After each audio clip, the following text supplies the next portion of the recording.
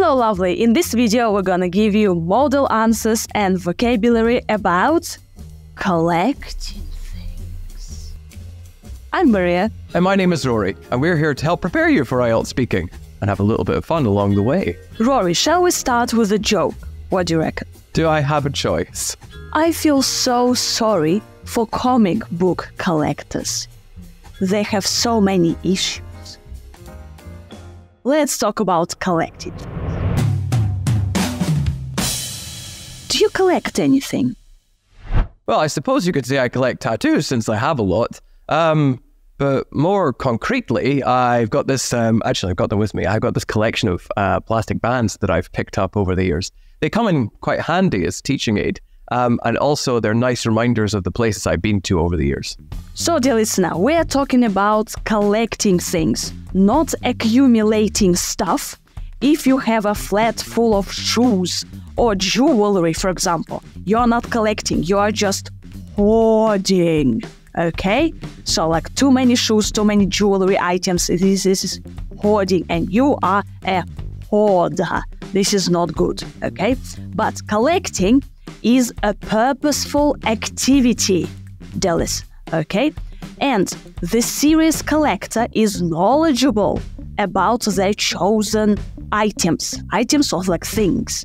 So they organize them and they have a catalog of stuff, okay? So people usually collect what, Rory? Well, I think the common one that people talk about in my country is people collecting stamps. But I'm not sure how common it is anymore. Probably for the young people. Do they not collect Pokemon cards? Is that still a thing? Or some kind of card game based materials? Yeah, well, you can be an art collector. But also, what about taxes, Rory? Like, I'm a tax collector. I collect taxes. Taxes. You know, we pay taxes. Yes, we do. We follow the law. So a tax collector, all right? So, or like a money collector, like people who collect money. Like you owe them money, you have to pay them back, so they like collect money. They are also called collectors. Well, actually, you mentioned money collectors, but there are people that collect different kinds of currency. We looked at our different currency collections last week, actually. So the listener, collecting could be a hobby. Rory collects tattoos. So he has a lot of tattoos all over his body. Rory, do you have any tattoos on your face? No, I don't have tattoos on my face because, no. First of all, I think that would be quite painful. At least if my ribcage, I had my ribcage tattooed and that was very painful. So I can only imagine what it would be like getting my face tattooed. Also, it would affect my employment prospects. So I'm not doing that. I have a collection of books. I have a collection of tattoos on my body, okay? I have a collection of bands.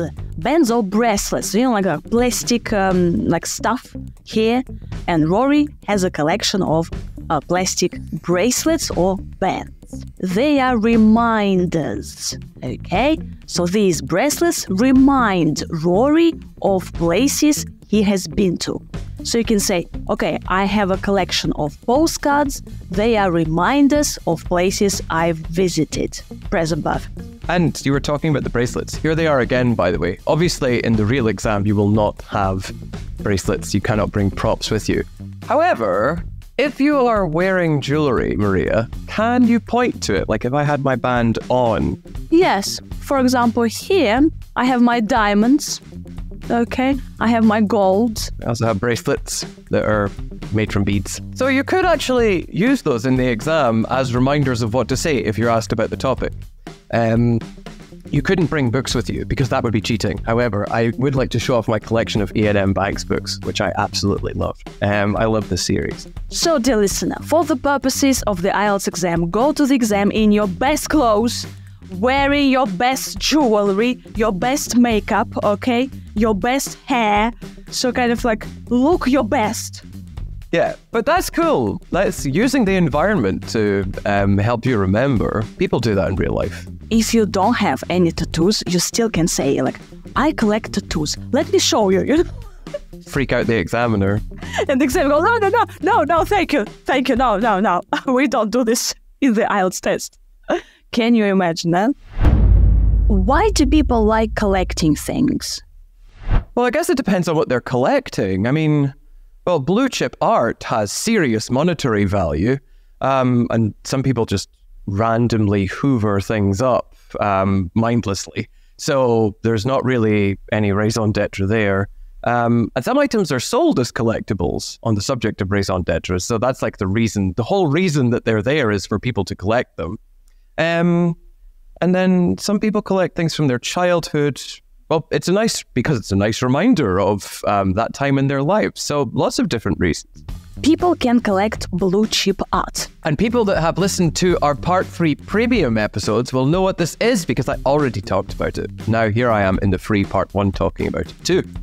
So blue chip art, in a nutshell, has a very serious reputation and history behind it. And so it's got lots and lots of monetary value. That means it's worth a lot of money. And do we use an article like these items have a monetary value or just monetary value without any article? It depends if we're describing it in particular, like this piece of art has a high monetary value. So we're talking about it in more detail. But just to talk in general, I don't think we need it. It's got monetary value. Art costs money. So art or like paintings have monetary value. Money. Also, certain items, we call them items or things, have sentimental value. Okay? So like things from my childhood have sentimental value.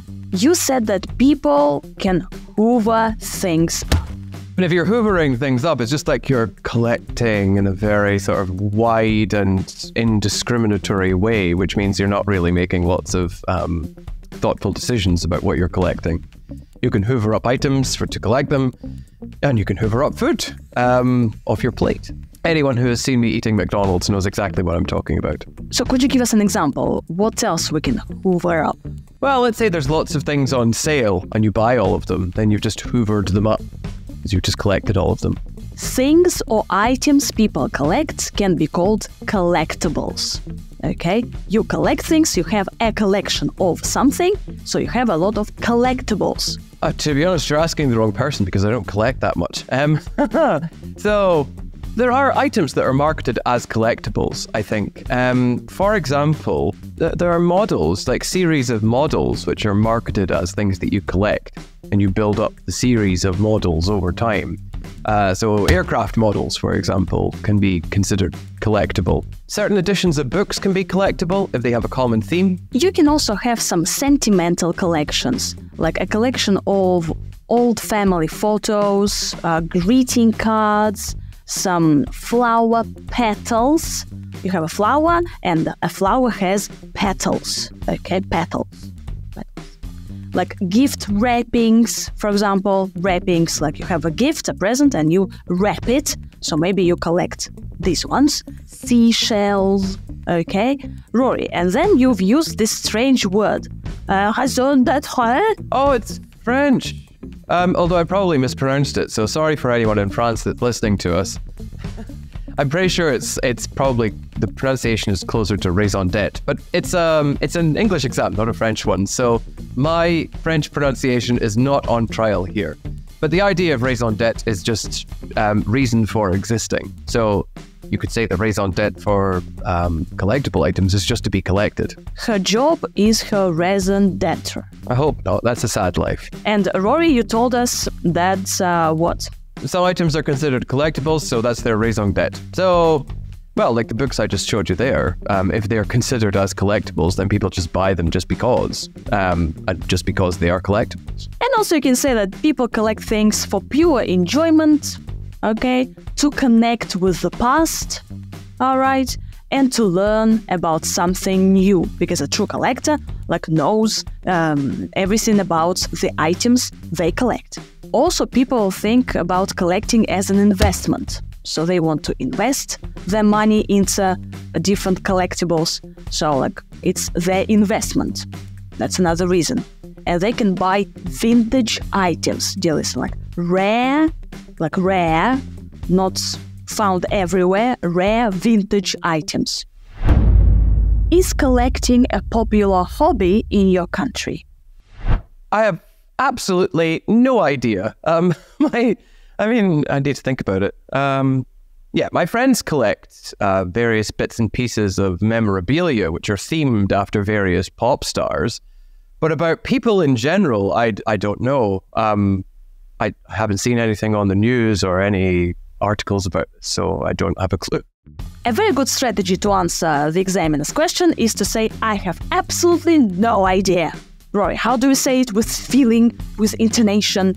Well, and in any way you like. However, in my case, I was like, I have absolutely no idea. Emphasis on no, because I don't have any idea. I don't go around asking people about their collections. I talk to them about other things that are not connected to that. I suppose that's my problem, really, but I don't think it's worth talking.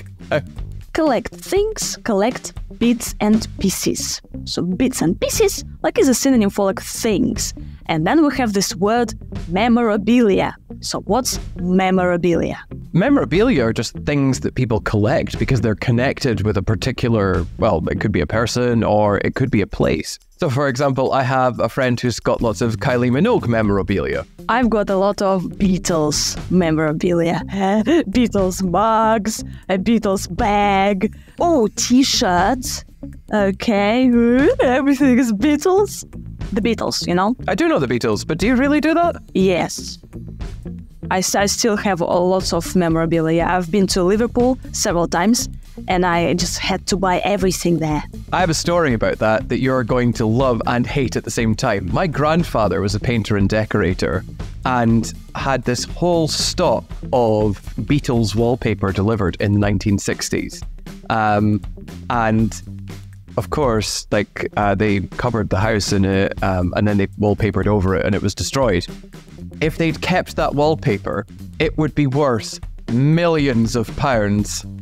And of course, it's all gone now because it was it wasn't considered collectible at the time, but you could sell this to Beatles fans for so much money. You see, dear listener, that's could have been an investment, okay? So you can say that I've got a small collection of personal memorabilia. Personal memorabilia, like things that have emotional value, emotional meaning for me. They have sentimental value, okay? Like all music memorabilia, such as posters, photographs, okay, Beatles mugs. All right, maybe you have Rory memorabilia. No? You don't have Rory on your t-shirt? No? Okay, good. Good for you. Because you have a fashion sense? Good for you. What kind of items do people collect in your country?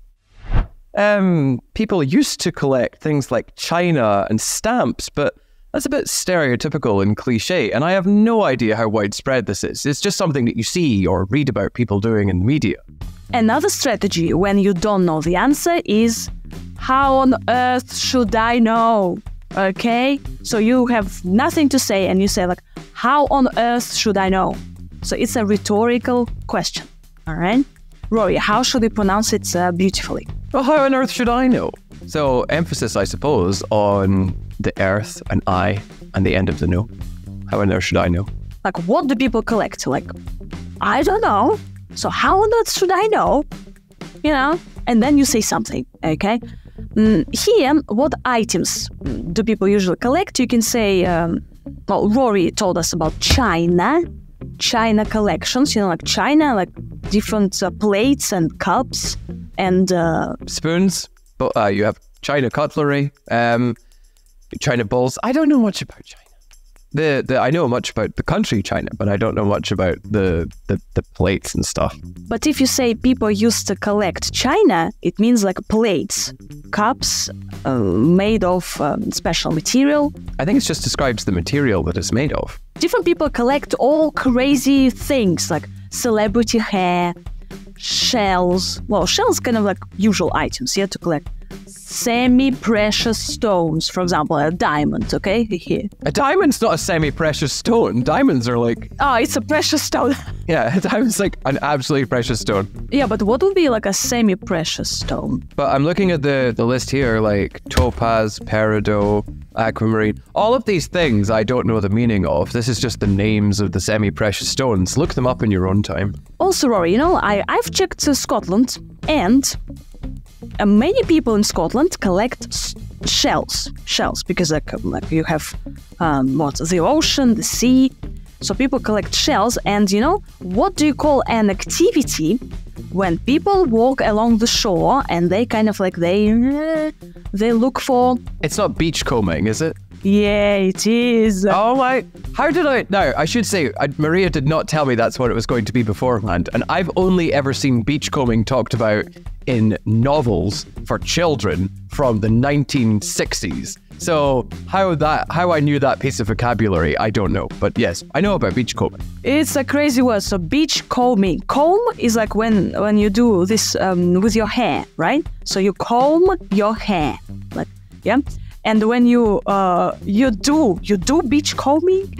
You do or you go beachcombing. I don't know because I haven't done it. You go beachcombing, like you walk along the shore and you look for beautiful shells, beautiful stones, maybe something else, maybe somebody lost something. So kind of like a beachcombing might be popular in different countries. Like an interesting word to use, dear listener. Like what activities do people prefer? Beachcombing. Are there any things you have kept from your childhood? Oh, loads. We have a ton of old school reports and things that we made in class, like just little ceramic bowls, for example. And what else? I think those are the main things. And, well, the reason why, like I said, it's just a reminder of how things have changed since I was younger. Or in the case of my school reports, how they haven't changed. You can collect things from your childhood, right? And maybe you have loads of photos, or you have like a ton of old photos, like a lot of old photos. You can also say a pile of things. Okay, a pile of things from childhood, loads of things, or a ton of old photos, for example. And you have these old photos, and it's nice to look back on things. Okay, so I look back on how things were in the past and compare them to the present. Could you give us an example with this nice phrasal verb to look back on something? No, we're talking about childhood. Like when I look back on my childhood, it was a largely positive experience. So here's an interesting fact for you, dear listener, about strange collectors. David from England has over 500 traffic cones. So he collected or collects traffic cones. Rory, what's a traffic cone? A traffic cone is usually an orange cone, an orange plastic cone that is placed in the road when there's a hazard. Entertainingly, there's a tradition in Glasgow in Scotland to put one of these on top of the statue of a very famous figure from history in our town. Well, in that town. But why would you collect them? I don't understand. And also, is that not dangerous and stealing if you're collecting them from public places? You see, dear listeners, so people collect weird, strange things like traffic cones. You see, flower petals, traffic cones, seashells. So here's your beautiful vocabulary. Let us know, what would you collect? Okay, so if you had money and time, what would you collect? Could you let us know in the chat, in the comments below? Maybe some strange things, okay? Oh, I would collect, I don't know, pinky bags. I would collect, I don't know, Rory's hair. Why would you collect my hair? I don't know, you're a celebrity, aren't you, Rory? No. You're not collecting my hair. I like my hair. And also, I'm not a celebrity. That's possibly the more important thing to focus on right now. However, share what you would like to collect. Oh my God, I'm going to have nightmares now. Thank you for listening. Do check out our premium episodes where we discuss speaking part 2 and 3 with fresh IELTS speaking topics. The links are there. Bye. Bye. Mwah.